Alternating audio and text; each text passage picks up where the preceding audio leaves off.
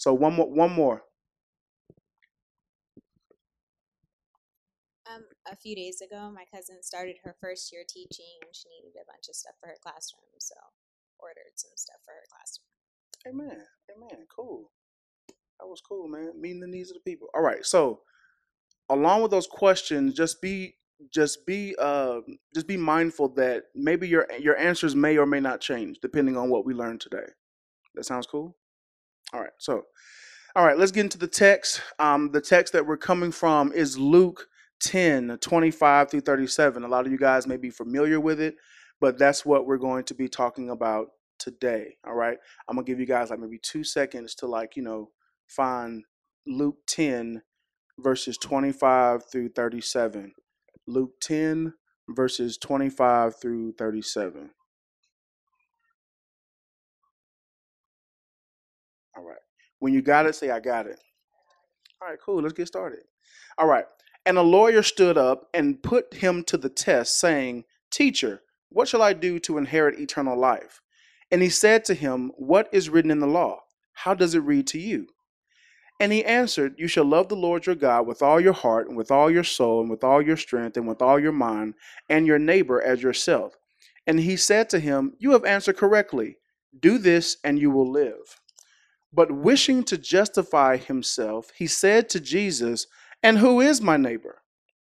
Jesus replied and said, A man was going down from Jerusalem to Jericho and fell among robbers, and they stripped him and beat him, and went away, leaving him half dead.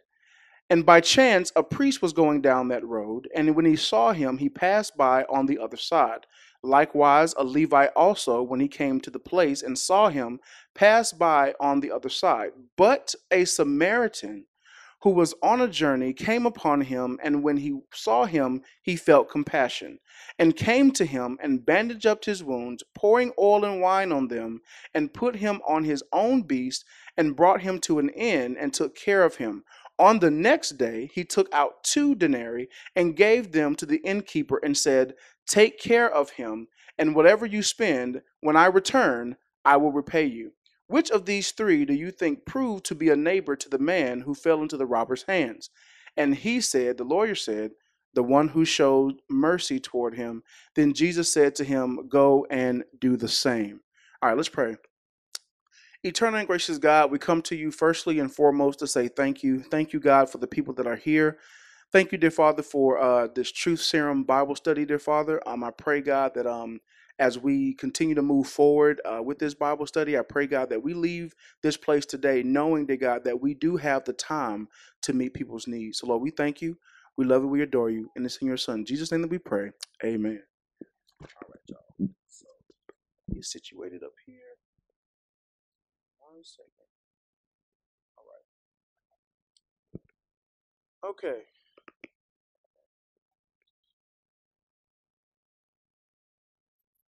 All right. So thank you guys for your responses, for all the people who responded. I really appreciate that. Now, let's get into the verse. Now, verse 25 starts off with the word and. Y'all see that? Right. So anytime we see that, that's important. We should understand because there's something going on underneath the text, right? So because obviously there was something that came before it. Because when you see and, that means that this connected to something, right? All right. So I want to start off explaining the context behind this so that we can get a proper understanding of what's going on between the lawyer and Jesus. All right. So just to give some context really quick, all right, let's start off with Jesus. All right.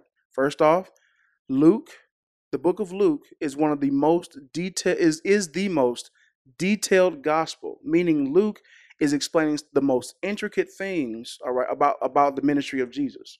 So to be short, Jesus was born, matured in wisdom, started his ministry, and literally met the needs of the people. I mean, like that's basically what he was doing. Why? Because that was his priority, to meet the needs of the people. And it's found in Luke 4:16 to 21, where he says, I have come to preach the gospel to the poor, to set the captives free, preach the gospel to the oppressed, those type of deals, right? So Jesus is meeting the needs of all types of people in the surrounding area of Judea. Just bear with me. I'm trying to set up some things for you guys. All right, Cool. All right, cool. So he's meeting the needs for all these people in the surrounding areas in Judea, right? He's giving sight to the blind, resuscitating the dead, catching fish and men, healing leprosy, and paralyzed people, teaching people, making disciples, calming storms, casting out demons, etc. Right? He's doing all of these things. Now, after he does these things, he starts to make his way back to Jerusalem, right? Because in Luke 9, it says that his ascension was approaching, all right? And he was determined to go to Jerusalem. Why? Because he was getting ready to meet the needs of the entire world by going to the cross, all right? So, so in other words, he's basically getting ready to die, right? And remember, it says that he was determined to go to Jerusalem. Why? Why was he determined? Because Hebrews 12:2 says that it was for the joy that was set before him that he endured the cross, right? So he's getting ready to go to the cross, right? So he, and then right before we get to this whole passage of the Good Samaritan, he basically just sent out 70 messengers in pairs to every city and place where Jesus was going to proclaim that the kingdom of God was near. The story is flowing very well. And out of nowhere, all right, this lawyer stands up and asks the most random question. Now remember, he had just got done sending out 70 messengers. He just got done healing all of these different people and meeting people's needs. All of a sudden, here comes this lawyer, asks a crazy question. Teacher, what must I do to inherit eternal life? Like, we weren't even talking about eternal life. Like, where did this come from? Okay. And so now Jesus, and remember, Jesus is doing all of these amazing things while he is on his way to his death. And this lawyer pops out of nowhere and asks about eternal life. Now, for me, I'm thinking, Luke, what are you talking about right here? Like, why? Like, what is all of this? What is this? What are you getting at? Because it's not making no sense. Because it's not even going along with the story. All right. Okay. So I had to kind of do a little bit of research about this, and I ended up finding Matthew 22 verses 34 through 41. So I want somebody to go there, and I want somebody to read that for me. Matthew 22 verses 34 through 31.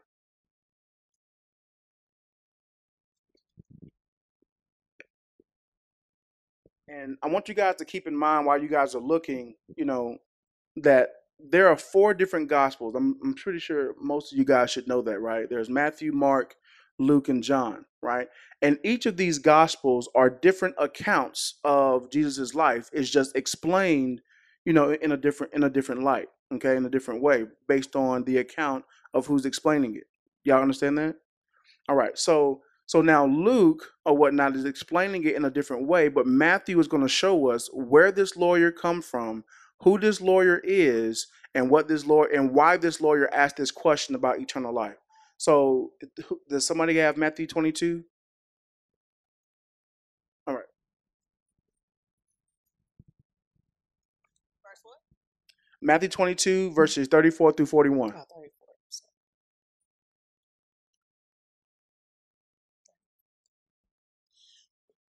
Through 41? Yep. Okay. But when the Pharisees heard that Jesus had silenced the Sadducees, they gathered themselves together. One of them, a lawyer, asked him a question, testing him. Teacher, which is the great commandment in the law?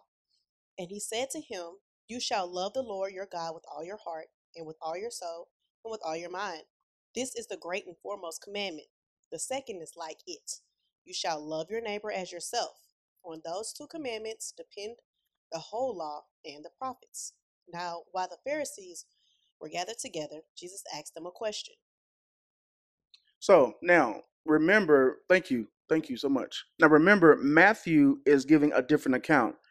Luke in Luke, the lawyer actually answers the question, but in Matthew, Jesus answers the question, right? But the point is, well, why I want to point this out was because of who this lawyer is, right? Because in Matthew 22 it says, and one of them, a lawyer, and who was he talking about?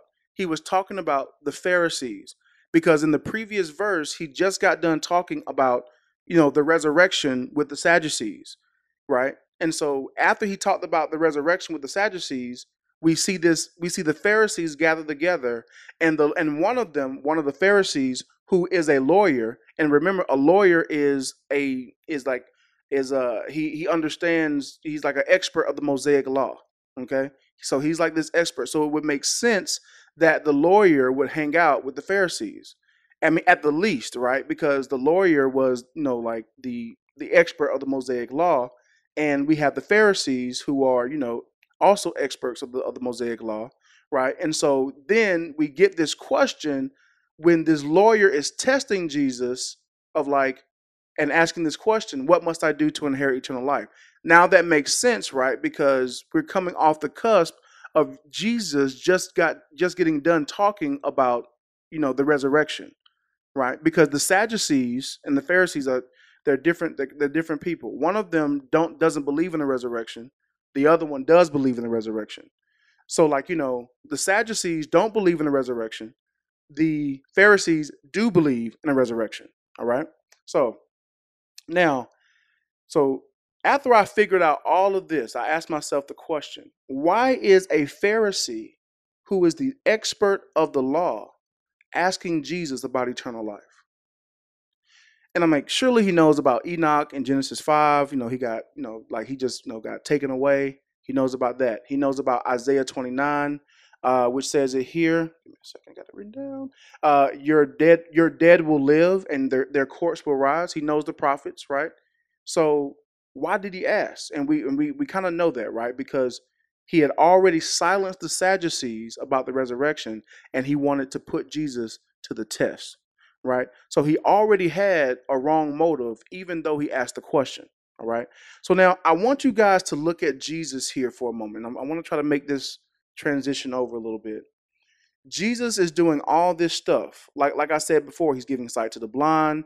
Jesus is doing all of these different things and stuff like that. And let me mention, the Pharisees also are trying to do what? They're plotting to do what? They're plotting to kill Jesus, right? They're plotting to do all these different things. Now, as that's going on, Jesus is doing all this stuff. He's helping healing the sick, raising the dead, giving sight to the blind, making fishers of men, all making disciples, doing all these different things. And to add, he's also about to experience the cross for the entire world. I'm like, Jesus, you got a lot going on right now. You see what I'm saying? Like, Jesus, like why are you even wasting your time with this dude? Because honestly, you have a lot going on. I mean, if I was to put myself in Jesus' shoes, and someone is trying to kill me and literally plotting to kill me, and then too, like, I know that, I have to go and die for the world.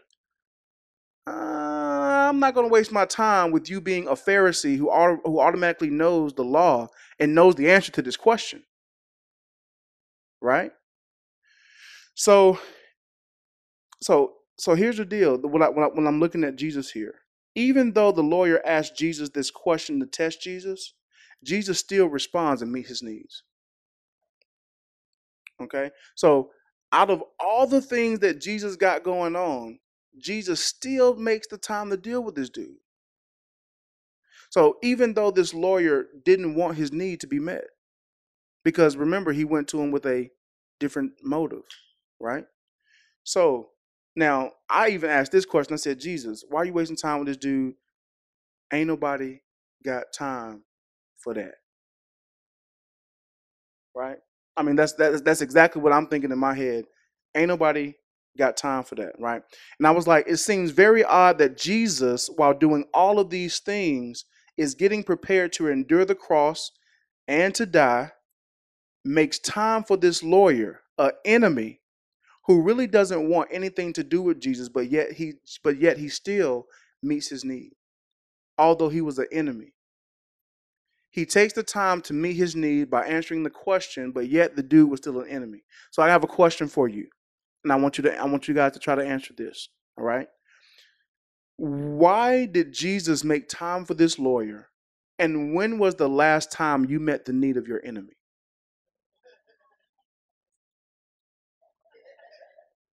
And I'm being like totally serious, right? Like, I mean, like seriously, because when I think about my enemies, I'm not necessarily thinking about meeting your need.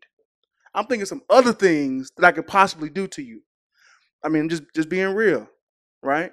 So I want you guys to try to answer that question. Why did Jesus take the time out for this lawyer? And when was the last time you met the need of your enemy? And let me finish it with this. Do you have time for that?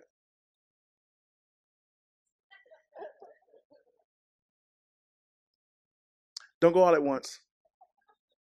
I need at least 3 volunteers to raise their hands and be like, man. So time out. All right, so with all of this being said, nobody's raising their hands. So you're telling me nobody in here has never met the need of your enemy. I mean, I know you did. Okay, Crystal. Oh, okay. Yeah, sure. So when I think about enemy, it says that the Pharisees were plotting to kill him, right? Jesus previously in Luke was just got done talking about how we should love our enemies. And we see and what I'm getting at right now is that we see Jesus being able to an enemy is a person that actually opposes you or opposes the dude that was opposing Jesus. And we're going to get into the lack of concern of what this lawyer had in a minute. But that's what I mean about an enemy. Like, this dude was opposing Jesus because, number one, you will see in a minute that they actually ended up rejecting Jesus and rejecting God's plan and purpose. We're going to talk about that in a minute. And they were plotting to get rid of him, or plotting to kill him. So this was literally a enemy to Jesus, right? But Jesus, yet and still takes the time out to answer this guy's question, the dude that's gonna get this dude killed. So, anybody? No. Oh,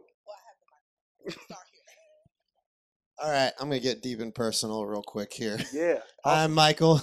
Hey, Mike. I've been coming here for about a month to church, and I want to check out this gathering. So, um, in the not so distant past, my wife divorced me without biblical reason, and we have kids, and it's really tough. So I'm trying to love on them and everything. So she's my enemy in a sense, right? Okay. Definitely. And so, I don't want to sound prideful or anything. I haven't handled everything right in the whole situation, but she had this situation with a medical bill that was outrageous, and so I'm like, well, I'll negotiate it for you and pay it. So I negotiated for her and pay it, and it was not easy to do, but I did it anyway. So Amen. Amen. there you go. Bro. Amen. Amen. Yeah, that was.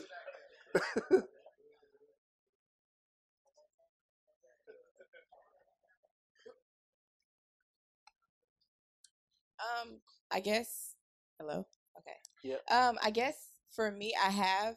Um, I've been in a situation where I felt like somebody was against me, and in that moment, I felt that their need or what they needed was Jesus. They needed love. So I prayed for them, and then also asked God to help me to be obedient and loving them the way that He called me to love them, and seeing them the way that He wants me to see them versus me seeing them for who they are. And honestly, they were just somebody who really was against me, just wanted to like break me, my spirit, all that stuff. So I would say praying for them, because sometimes that's the first thing they need is God and like love, and also praying that God will surround them with the loving people that they need to have around them, so that they won't be out trying to, like, I guess, go towards people and break people's spirit, but actually, um, if they have an issue, dealing with it the right way. So Amen. yeah. Thank you. Amen. Hand clap. Hand clap.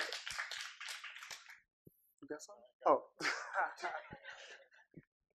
Okay. Let me see. All right. Here we go. Man, so I'm assuming that everybody else, we don't really meet the needs of our enemies too often, right? But but Paul tells us to be imitators of Christ, right? So if Paul tells us to be imitators of Christ, I mean, like, Jesus is like literally meeting the need of his enemy. And basically, if we are to be imitators of Christ, technically we should have time for that.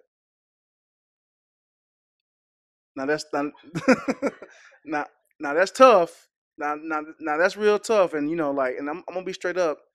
You know, um, it's been really difficult. Like this particular part has been really difficult for me because it's been very difficult to meet the needs of my enemies, right? People who are literally against me and don't want good for me, right? Like, and like just in the same example of this Pharisee AKA this lawyer doesn't want anything good for Jesus because he's just asking the question just to put him to the test. You see what I'm saying? But yet Jesus still is in a position to meet his needs regardless of the whole deal, right? All right, so we're gonna move on. We're gonna move on. Give me 1 second. No doubt. All right. So now let's kind of talk about like the lack of concern for this lawyer. All right. And this is important when it comes to meeting people's needs and figuring out if we do have time for something, right? So let's kind of get into this a little bit. Now, Jesus asked the lawyer, well, after he asked, well, what must I do to inherit eternal life? Jesus asks him, well, what does the law say? How does it read to you? Right? And the lawyer answered with a textbook response. The correct answer he gives. He says, you should love the Lord your God with all your heart and with all your soul, with all your mind, and with all your strength, and your neighbor as yourself, right? The lawyer answered right, but remember, he had other motives because because it says that the lawyer was wishing to do what? To justify himself, right? And then he asked, like, like in this kind of remark, like, well, who is my neighbor? You know what I'm saying? Sucker.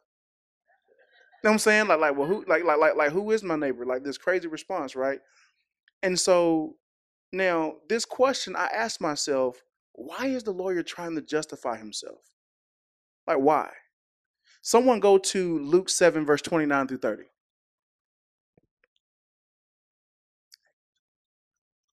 Yeah, Luke 7, verse 29 through 30. Somebody go there. And I want you guys to read Luke 7. Somebody to read Luke 7, 29 and 30. Just shout it out loud. Don't worry about the mic. Just shout it out loud.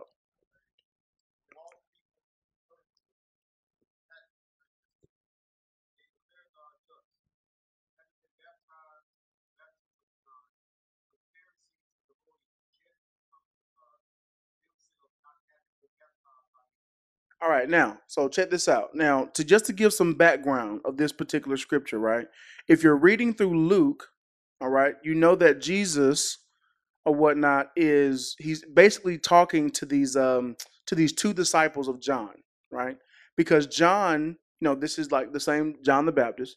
John was not necessarily sure whether Jesus was the Christ.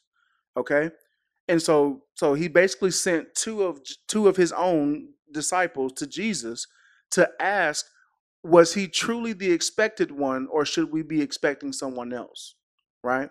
And so basically, Jesus calms John's doubts by sending the messengers back to John and saying, look at what's happening. I'm, giving sight to the blind, the oppressed, the captives are being set free. I'm doing all these things. Then he goes about talking to the people about who John was from the Old Testament, right? The people believe, and then eventually what ends up happening is that the Pharisees didn't believe. They rejected Jesus, which means they rejected God's purpose. And in some translation says that they rejected God's plan, right? So we see right here that the lawyers and the Pharisees rejected God's purpose for themselves. In other words, they wanted to justify themselves based on their own desires and not what God had for them. Does that make sense? Right? So that's what was going on in that deal. So they were not concerned with meeting the needs of the people, but they were more concerned with meeting their own needs. Okay? So, but we see Jesus still finding the time, although he knows this, still finding the time to meet with this lawyer, even though the lawyer was only trying to justify himself. Okay? So Jesus is not only meeting the needs for those that he loves, but he's meeting the needs for his enemies as well, like we said before, right? So I have another question for you right here. Here's another question for you. Should we be concerned with others that are not concerned with us? Yes, right? We should definitely. Now, do you have time for that? Okay, okay. Yeah. So, like, man, I don't know, you know what I'm saying? Like, I can't be doing this, you know what I'm saying? Because, like, hey, he's Jesus, though, right? I mean, like that's what I would default to. I would say that sometimes, like, you Jesus. You see what I'm saying? I would default like, man, he Jesus. I ain't Jesus, so I can't be doing that. But what Jesus is teaching us here is that we should be loving our enemy just as much as we love our brother and our sister. That's what Jesus is teaching us right here. And we should be willing to meet the need of our enemy regardless if he is our enemy or our brother or our sister. Because in the previous chapter, he ends up talking about loving our enemies. And he's saying like anybody can love, someone that loves you back. Right? Anybody can do that. That's what he just got done talking about in chapter 8. Anybody can love anybody who loves them back. Anybody can pay somebody back who that you've borrowed from, and they pay you back often. You can lend, right? You can do all these different things, but are you really willing to make time for your enemy, just as Jesus is doing as well? Because Jesus is meeting the need of not only his loved ones but also his enemies. Okay, so we can all agree that we should be concerned with others that are not concerned with us, right? All right, so check this out. Now, after the lawyer asked this question, Jesus gives this wonderful explanation because the lawyer asked this question, well, who is my neighbor, right? Proving to justify himself. So after the lawyer asked the question, Jesus gives this wonderful explanation of what a neighbor is and who we should be as neighbors. Okay? All right? So so let's kind of look at this a little bit. He gives this parable and he says, a man on his way from Jerusalem to Jericho was robbed, stripped, beat, and they went away, leaving him half dead. All right. So now check this out. The journey between Jericho and Jerusalem was about anywhere between 16 to 18 miles. And people back then would usually take this journey on this particular road, right? So, I read some commentaries. They were saying that this road can be windy and turvy and stuff like that. And so, and a lot of times, different types of people would come up and end up robbing different people on this particular road. So that's why we see Jesus giving this example. All right. Now, remember, he was half dead, beaten half dead. And basically, what this means is that this dude was beaten so bad that he couldn't really even move. Right. So then a priest comes by. Now, a priest comes by. Now, when you think about a priest, like, all right, this dude finna really help me, right? You know what I'm saying? Like remember, the dude is half dead. He can't move. So like, just imagine what he's thinking when he sees the priest come by.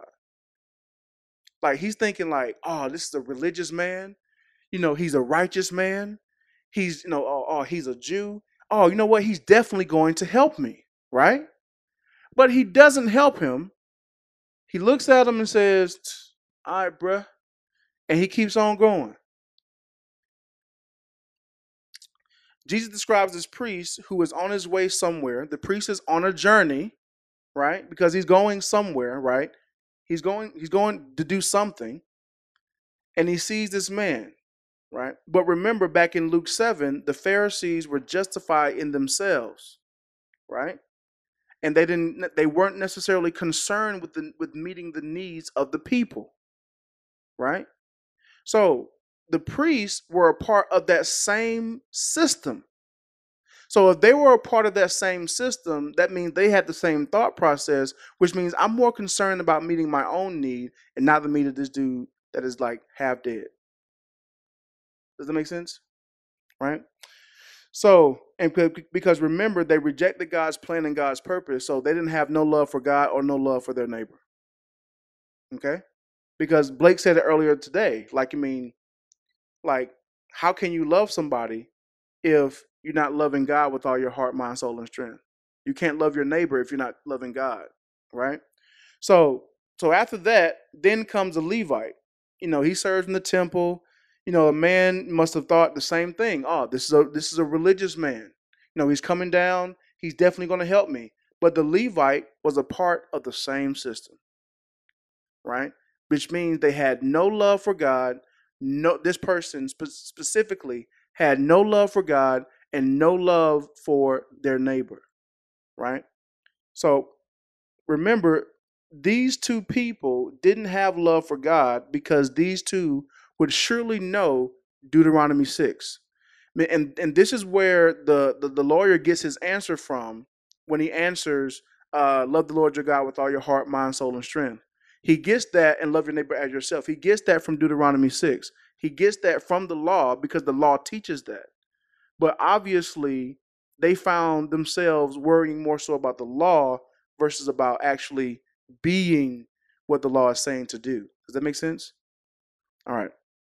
So these two people didn't have love for God because these two would surely know Deuteronomy 6 about loving God and neighbor. So these people who were concerned more about themselves and their own desires and didn't have any time for the person who had a need. In other words, these two people of this broken religious system basically said, ain't nobody got time for that. And a lot of times we as people, when it comes to meeting the needs of others, because of our busy lifestyle and what we're doing, we say, ain't nobody got time for that. Right? But the Bible is teaching us something different of saying, no, believer, you do have time for that.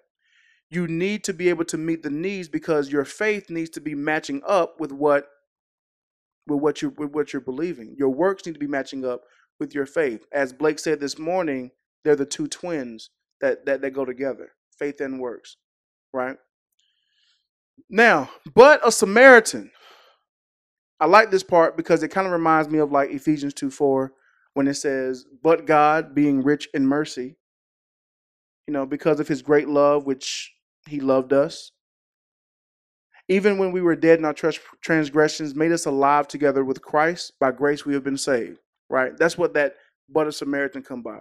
And the Samaritan comes by and he shows compassion. Now, I want to give you some research about the Samaritans. Now, the Samaritans were considered the half-breeds. Why were they considered the half-breeds? Well, because back in long a while back ago, the Israel, or the northern kingdom of Israel, was basically overran by Assyria, right? And eventually, and of course, they started to intermarry. Some of the Jews started intermarrying with Assyria, and boom, we have the Samaritans, right? And this is one of the reasons why that the Jews hated the Samaritans the most. But here is Jesus using someone who the Jews hate the most to the one who actually shows compassion the most. Like when you look at the priest and the Levite versus the Samaritan, it's literally startling and striking of the contrast of how different they are. One actually shows that they didn't care about God and neighbor. The other one shows that they did. Okay? So we see that the Jews had, and also we see that the Jews had no dealings with the Samaritans, right? And now, so check this out. And here is this Samaritan who the Jews hated the most, that was on the same road and on a journey, just like the priest and the Levite, but does something that's not a part of the normal corrupted religious system. The Samaritan is the startling and striking contrast of the priest and the Levite. He shows compassion and shows more love than the one that was supposed to have the truth and meet needs. Right? So now let's kind of break down what this Samaritan does. All right. He does at least 10 things to meet the need of this one person. Okay. So let's break this down. Number one, he recognizes that there is a need. All right. Because remember in Luke 10:33, he says that he saw him and felt compassion. So number one, he recognized that there was a need to be met. Okay. Number two, all right, he stops and then goes to him in order to meet his need. So a lot of times we can recognize that there may be a need, but we may not actually meet it, right? So like, oh, there's a need. Like, man, you know what? A lot of times we'll say, I'm just gonna pray for you. Like I mean, like a lot of times that's what we say. And I don't really have time, to really help you right now because of all the stuff that I have going on. But you know what? I'm going to pray for you. I hope you be blessed. Praise the Lord. And like that's the end of the story, right? But the Samaritan actually takes the time to meet this dude's needs. Number three, he then moves to meet his needs by doing these things. He bandages up his wounds and he pours oil and wine on his wounds. Now, oil and wine back in that time, they were basically like the medicinal type things of what people would do to clean a wound, right? That's why you see that he would pour oil and wine on him, right? He bandaged up his wounds, pour oil and wine on them, puts him on his own beast. So remember, the dude can't move. So that means that he ends up putting him on his own beast, meaning that he probably walked the rest of the way.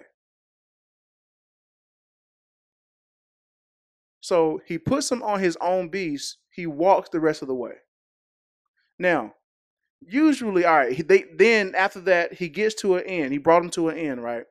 All right, usually you're like, all right, I got you to an end. All right, bro, you good? You straight, right? You good. All right, no, all right, I got you here.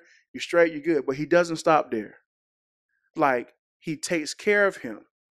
When he takes care of him, he stays overnight to take care of this dude in the end. So, all right, so he picks him up, puts him on his own beast. He walks on his journey because, there wasn't no cars back then. You know what I'm saying? So he walks on his journey, takes him to the end, stays overnight with this dude.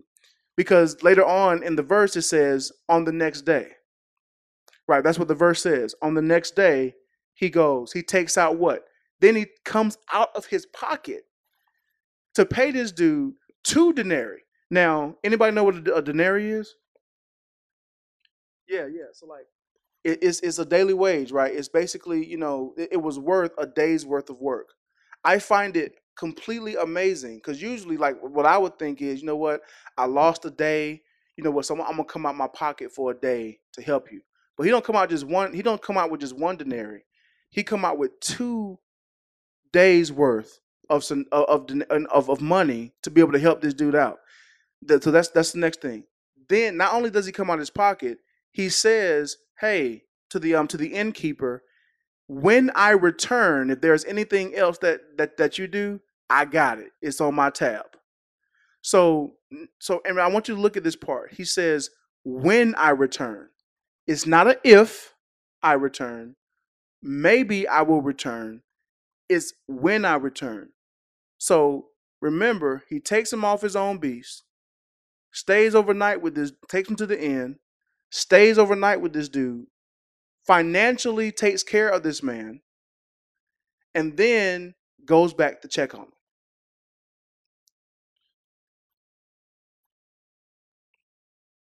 So here is Jesus explaining to this lawyer what a neighbor isn't with the priest and the Levite, and uses a Samaritan, the people group that the Jews hated the most, to describe what a neighbor truly is.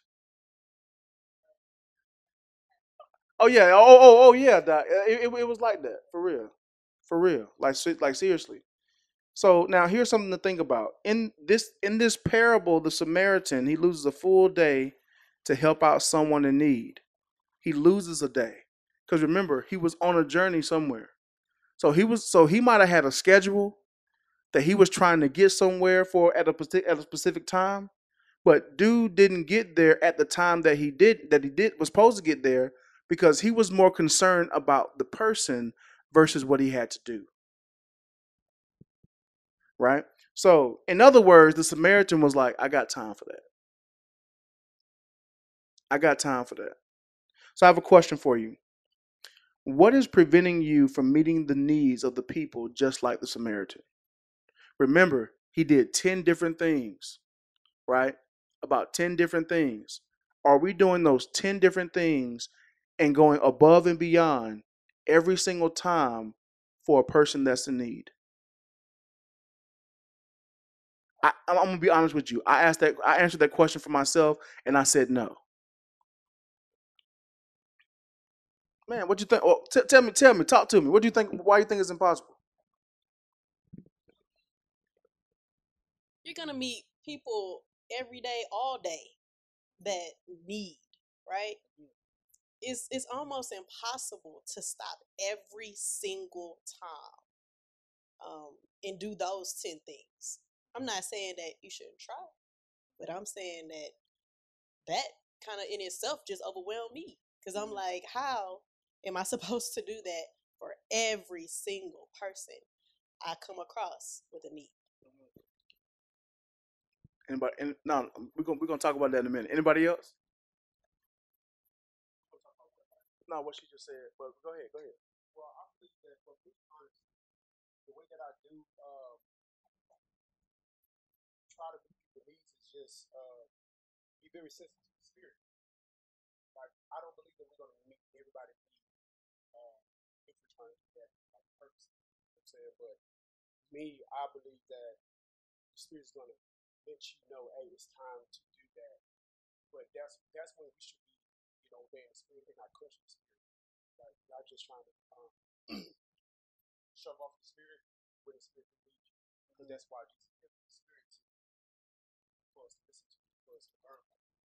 Mm-hmm. That's how I feel that we should, help people out. Right. Cool. No, appreciate it. Anybody else? I'm almost done. So the question is, what stops us from meeting people's need? Well, what stops us from meeting people's needs just like the Samaritan did? So Oh, the, okay. the Samaritan did about 10 different things as Jesus, because remember, Jesus is describing what a neighbor is because he's answering the question, well, who is my neighbor? Right? And he's giving us an example of what a neighbor is. Right? So he's answering this question and saying, yo, this is what a neighbor is, and this is what he did. Because later on, he ends up saying, well, which one of these three guys basically proved to be a neighbor, to the man, and then eventually he ends up saying, the one who showed mercy, right? And then Jesus gives this command, and he says, go and do the same. I think for me, one of the things that came to my mind when you said this, you talked about him giving a denarius, which is a day's wage. I think for millennials, and I'm guilty of this too, is like our finances aren't straight. So when it's time to actually help somebody and we need to financially step up, we've got way too much debt and we're spending way too much money. And kind of like what Pastor Blake was saying, like you have a job being able to meet somebody else's financial need, but you go out and you spend it on, X, Y, Z, and you're not willing to actually meet that. And I'm not saying that's the only way you can meet a need. It's not. But I think that's a big one for millennials. Is like we are bad with money. That's just what came to my head. Yeah. Anybody else? Well, I have one. I'm almost done. So. Well, I can't. Yes. I have one real quick. Mm-hmm. One thing that came to my mind was the follow up. And a lot of times, like, you can meet a need, but it goes back to like building that community with somebody because you can meet it and then you move on instead of saying, oh, well, let me make sure that person is okay. And we actually have time for like one more. So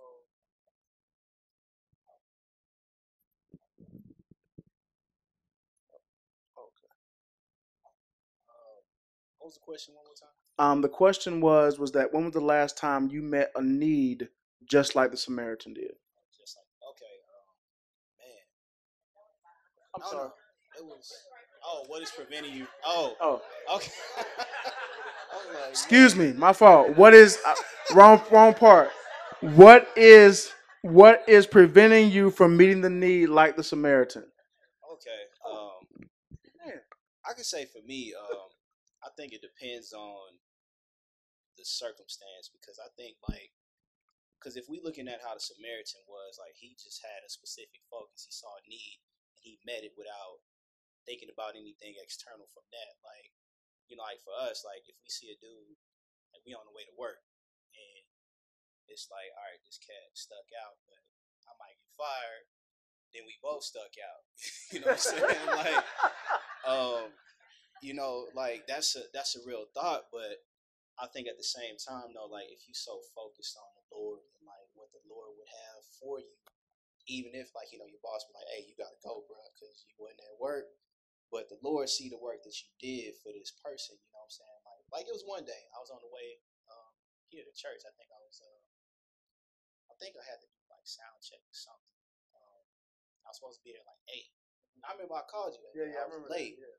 but I was passing by right on Cypress North Houston right there. I was driving, saw this car stop. It was like a bunch of cars behind it. And it was a dude like sleep at the wheel. So I was like, I could keep going because it's like 7:59. I got to be here at 8. You know what I'm saying? Like I could keep going, or it's like, man, this dude could be dead. Some could be, wrong with him. So I was like, man, I just turned around. I was like blowing my horn like real loud. Dude was like just asleep. So I was just like, man, it's a black dude. So I was like, man, I don't want to call the cops because like, I don't, anything could have been wrong, and I don't want them to just like, dude might wake up and he don't know where he at, and something happened, they mess around, kill him, or take him to jail, whatever. So I ended up still calling 911, but I told him I was like, hey, send an ambulance, because that was the most logical thing for me. Like, don't send the cops, just send an ambulance. It's a dude. He's at, So they put an ambulance en route, but just so happened the cop ended up coming by, and so he circled around, and I let my window down. I was just telling him, I was like, man, I was trying to wake this guy up. I don't know what happened with him, but just he was just like, all right, man. He went and checked on him and everything, and they took down my information. He was like, you go ahead and head out or whatever. But it's just stuff like that. I think I don't know if it would have been different if it would have been like, hey, I gotta clock in like 2 minutes, and like my job is on the line. I would have hoped that it would have been, Right. But I think as what I know now, like like the Lord see, like like we live for the Lord, so that situation right there would still be something that the Lord would, would bless. I believe, as opposed to like what man will do to you just because you didn't, you know, follow through with an obligation because you were trying to meet a need for somebody else. You know what I'm saying? So that's my take. No, thank you, man. Man, I want to go back to what my sister Tamika said about that's just a lot. You know what I'm saying? Like that's a lot to do. Man, I'm gonna be straight up with you guys, man. Ministry is self-sacrificing. Like and that definitely sounds like a lot to do, right? Like when you think about, all right, this dude did like 10 different things, right? I think I remember Pastor Wash telling us, hey man, it costs like, what do you say? It costs like maybe what, 10,000 a year, 10,000 a year to make a disciple. And he was saying it from a place, not like a place of like, man, I got to darn, come out my pocket, like, to help out folks. But he was saying like, like I have to like, pay for you or whatever. But he was saying it like you might have to meet a need financially in order to be able to get this guy or this or whoever you're discipling to be able to serve, to be able to understand what service is. You know what I'm saying? Because that's what we are trying to do when it comes to meeting people's needs. We are providing a service for them, right? And yes, just like Jesus, remember, Jesus is going above and beyond to meet our needs, right? I mean, remember, he's on his way to Jerusalem to die for the entire world. Like, he literally is putting his life on the line. And in the same sense, we need to be putting our life on the line as well. Because remember, Paul is telling us, be imitators of Christ, right? So if Paul is telling us to be imitators of Christ and Jesus is putting his life on the line for the people, we should be doing that as well, going above and beyond. Now, I do understand. Who said that? Oh, I think Johnson said that about the whole deal of like we may not have like let's say like the time because we're doing all like I'm going to work, right? You know what I'm saying? Like I got to be there at 8, bro. You know what I'm saying? I can't like just stop, help this dude that's on the road. You know what I'm saying? Like, and his car broke down, and it's like 7:50, and it take me 10 minutes to get to work, and I'm supposed to be there, especially like when you're a teacher, because I used to be a teacher. When you're a teacher, hey, you better be in your classroom by the time the kids get there, right? So like, in those scenarios, I'm not saying, and this is not saying don't operate in wisdom. You know what I'm saying? Because you should be wise so you can keep your job to provide for your family. You know what I'm saying? No, that's not what we're saying here. But what we are saying is when we do meet needs, we need to be going above and beyond to meet those needs. Right? That's what we're saying. So so now here's the deal. And this is the conclusion that I came up with. All right.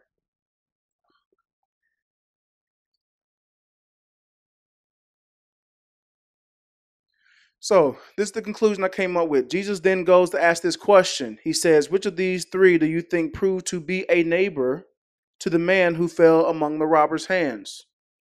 The lawyer answers correctly again. And he says, the one who showed mercy toward him. Right? So we meet needs because we should be showing mercy just as Christ is showing us mercy. Okay? So, in conclusion, I believe that Jesus answers 4 questions for the lawyer. The lawyer asks him 1, he answers 4. Above and beyond. You see that? He asked a question. He basically answered the question, what is a neighbor? Right? A neighbor is one who shows compassion because we love God and people. Right?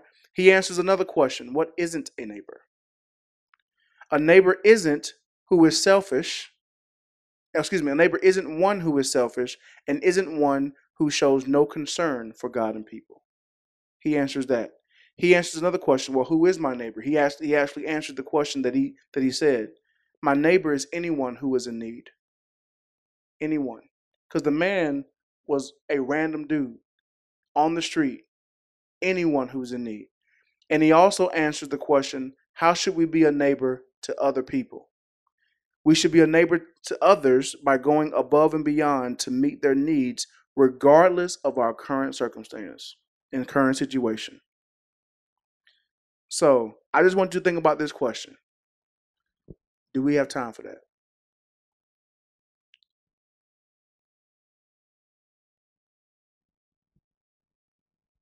Do we have time to meet the needs of the people, just like the example in the parable that Jesus gave? Do we have the time to be able to meet the needs of those people? And what Jesus is saying is that, and when he gives the command to go and do the same, Jesus is saying, yeah, bro, you do got the time. Right? You do have the time. Because just like Pastor Blake was saying earlier today, what's the point of having a faith if it's not working?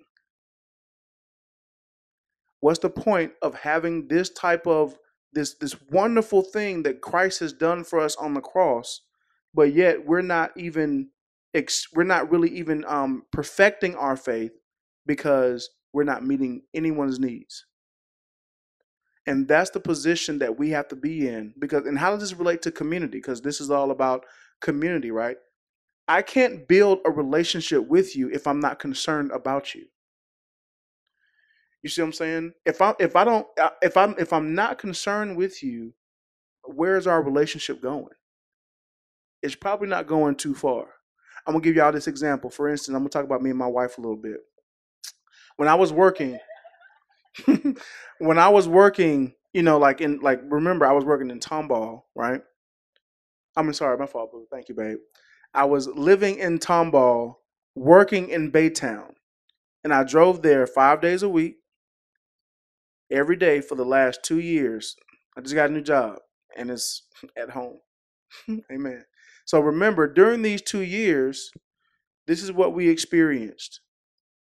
I'm in seminary. I go to Moody Bible Institute. I'm in seminary. I am the lead over a ministry here at Crossover. I am also a married man. I'm married. I have a wife.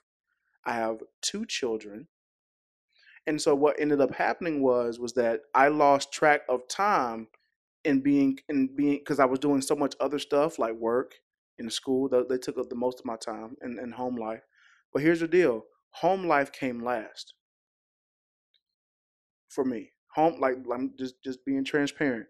Home life came last for me, and it caused a major rift between me and my wife. Now here's the deal: I was more so concerned about my job and making an A in my class versus being concerned with my family. So if I'm just concerned with those things, that means that my priorities were out of whack, right?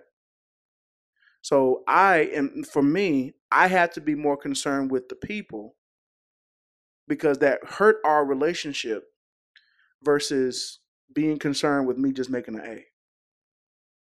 More than likely, I will make an A, but still, I wasn't concerned with the person versus being concerned with what I was doing. And that hurt our relationship. And so I'm saying all that to say is that if I am more concerned about the person, that's going to build my relationship with the person versus tear it down. So we have to be able to be in a position to be more concerned with people so that we'll be able to meet the needs. And remember, it doesn't come from our own strength. I need y'all to understand that. You know what I'm saying? Because you guys can't pull all those different things from yourself because you will get burned out. This is why we have all these other people that's in here. This is why we have spiritual gifts, because people who are able to operate in their spiritual gifts operate in a certain way to where they are able and gifted to do those things. And we have these people. This is why we're getting into that whole one another type deal, right? Because and then like when you see like Blake talked about it today, Acts 2:42-47, where it says they were continually devoting themselves to the apostles' teachings, to the fellowship, and to the breaking the bread and prayer.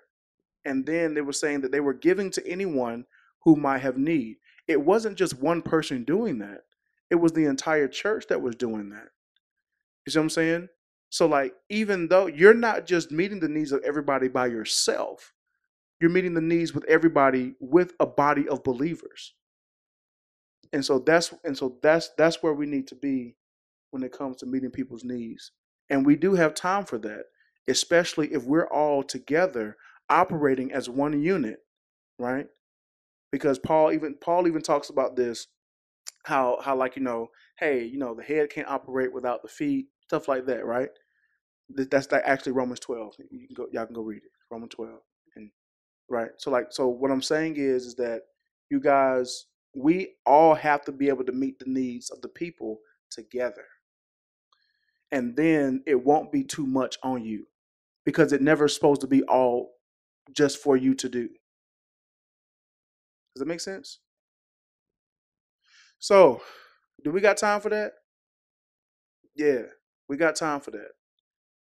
Amen. Hey, that's all I got. Praise the Lord. Amen. So, just to kind of give you guys some, just some, well, not really, some housekeeping things. Remember, like you guys have already experienced this. We're gonna have some type of refreshments. We know you guys just get out of church, so we want to put something in your belly, right?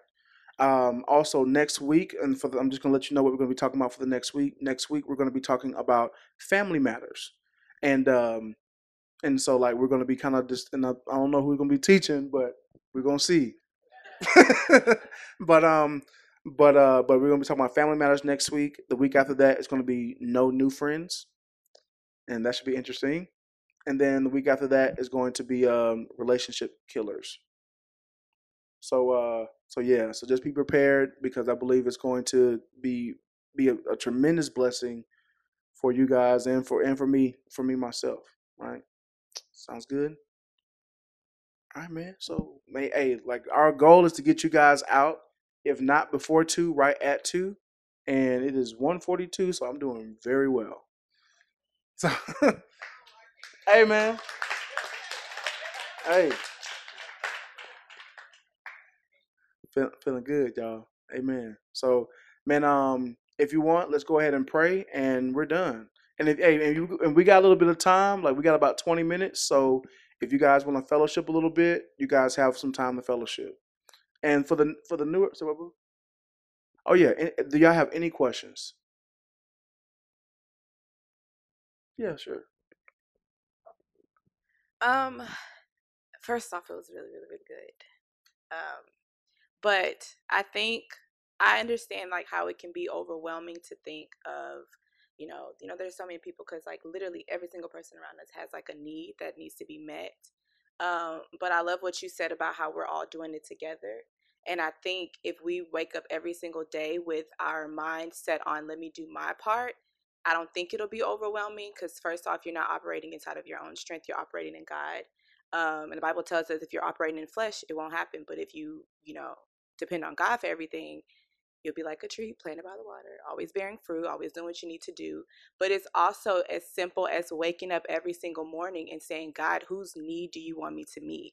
Because if I'm assuming correct, we all have jobs, we all have people on our jobs, we all have friends that we've made, people that we come in contact with, and it's literally as simple as asking God and waking up every morning, making sure you're in tune with him and asking him whose needs do you need to meet. And it's not even always going to be monetary, it's literally going to be a person who needed someone to listen to them and you met that person's need. It's going to be somebody who needed the joke that you have for them and you met that person's need because it kind of helped them to laugh, and when they laughed they accessed joy. When they were able to access joy, they were able to forget about what was going on in their life and actually start walking in some positivity. So it's literally as simple as and this is just me saying as an encouragement to everybody to not make it so big and not make it so, oh my goodness, let me get my list of people that I need to meet the needs of, but literally say, God, who do you want me to affect? Like, who do you want me to make an impact on? Who do you want me to be used to meet their need? And I have a friend who challenged me to do that, and I've started doing that every single day, and I'm amazed that like the littlest things can make the biggest difference in meeting somebody's needs. Just like you mentioned, as teachers, like us as teachers, especially right now, it's like the schedules are big and it's busy and you have so much you have to do. But I remember like going to God and I was like, God, like whose need? I know I have a lot of stuff to do. I'm like, whose need do you want me to meet today? And he started showing me so many people in so many ways, like as simple as making a copy for somebody, as simple as picking this paper from the office and taking it to that person in their class and I'm passing it by. Like it's literally not as time consuming, not as tasking as we make it out to be. I think us as just human beings, period, we naturally have the tendency to like overthink things, and then we overthink it, then we overwhelm ourselves. And when you overwhelm yourself and you're like anxiety ridden, that I know for me, when that happens, I don't do anything at all. Like that's my response. I'm like, I'm just not gonna touch it at all. But it's really not, it doesn't have to be that way. Like you can literally just simple prayer, God, whose needs do you want me to meet today? Help me to stay in position to hear from you, leading me to meet this person's need. And also help me to depend on you and not my own flesh, because my flesh wants to do X, Y, and Z and cross off everything on my list. But we just want to get to the place where we are more concerned with God's to-do list for us and, not our own. So, yeah. No, that's good. One of the things I've been praying for also is that is for me to like being able to recognize the need, and being able to have. I'm praying for that God will, I guess, increase more of my compassion for others, because other people need. I mean, they need compassion, you know, and that's something that I've been definitely praying for as well. Brittany. So thank you, Nafisa, for that. As you were talking, I thought of something that's been really helpful for me. There's this phrase that's kind of been going around for over 100 years, I think, and it's called "do the next right thing" or "do the next thing," and that's been really helpful because sometimes when I see a need, I go 15,000 steps down the line, and I'm like, "Oh wow, this is going to consume my whole life." But if I just do the next thing, then I don't have to, like you were saying, get overwhelmed or anxious. I can just do the next thing. And like God is with me in right now, not in my ideation about what could happen when everything goes the worst it could possibly go. But doing that next right thing is very encouraging and manageable. And there's a lot of grace in right now and not like all the way in my mind. That's good. Thank you. Um, no man, like that's so real because and I want you guys to keep in mind too the going above and beyond. Like I said, we're not doing that by you're not doing that by yourself, right? Like we are a body of believers that should be operating as one unit, doing it together. Okay, so just let's always keep that in mind. Like and don't be afraid if you have a need that needs to be met. Like we are here to help you. Like people that are here in this room, like right now, like for the women, go to Ashley, go to Brittany, go to Desiree, like go to Crystal. Like there are people that are here. Natalie, there are people that are here that are able to help you through certain situations. I'm gonna give this example. I pick on Brittany all the time. I'm gonna give this example. So like, for instance, one day Brittany called, was like, "Hey, Joaquin, like my car broke down, right?" And I was like, "Okay, so where are you?" They're like, "We at Menchie's." So I'm like, "Okay, cool." So man, one thing I did, I called Crystal. It's like, "Hey, babe, Brittany's car broke down. Can I go help her?" And I asked that because I was concerned about Crystal because it was already late in the day, right? And Crystal was like, "Yeah, that's cool. All right, boo. All right, fool, got you." All right. So me and Crystal were cool. And then I was able to go and help Brittany with her car, right? So not only did I help her with her car, I changed her tire to another flat tire that was in her car, right? So like we switched out the tire. The tire was flat. I changed it, and the tire that I got out of her car was flat also. And then it started raining on us. And we're like, okay, so this is cool, it's cool. So then after that, remember, together, right? We got together. The church ended up paying for her or whatever, but we fronted the bill as the young adult ministry. So here's what I'm saying. It just doesn't stop at us changing a tire. You see what I'm saying? So like so we talked about it to everybody else. Everybody chipped in or whatever, and we helped her out with the tire. Now that may be like minuscule to some folks, you know what I'm saying? But hey, like that goes a long way for someone who lives all the way in Missouri City. You see what I'm saying? So so going above and beyond, you know, is what we need to be on is what we need to be doing. But remember, we went above and beyond together. Not only one person did that. And it's not meant for just one person to do anything. Does that make sense? Cool. It is. And we got 10 minutes, y'all. Anything else? So I'm gonna see you guys next Sunday. Let's pray. Let's pray out. Thank you guys once again for coming. That's all we had. And invite a friend. You know, tell them that the Truth Ministry is here and we're here to meet your needs. Okay. And the reason why we are able to do that is because we are able to do that together. Joaquin is not just going to meet your need by myself, but we're going to meet your need with this ministry. And I want you guys to come alongside of us to be able to help us to meet the needs of the people as well. Does that make sense? All right. So let's go ahead and pray. And who's coming next week? Amen. Hope I see y'all next week. Praise the Lord. All right, so let's pray. Eternal and gracious God, we come to you firstly and foremost to say thank you. Thank you, God, for this Bible study today. We appreciate all that you've done for us. I pray for traveling grace and mercy as we depart from this place. Allow us to meet new people today. Allow us to fellowship and just discuss, maybe the Bible study, discuss life, and allow us, to God, to be able to figure out, recognize that there's a need to be met. Let us actually meet those needs and follow up on the needs that have been met as well. And Lord God, allow us to know, dear Father, that we do have time, dear Father, to meet needs, and we can put ourselves in that position to do those things, dear God, because you have called us to meet the needs of the people. Lord, help us, dear God, to be imitators of Christ, dear Lord, so that needs may be able to be met, and so that we can be able to make time for another person, dear Lord. So, Lord, thank you so much.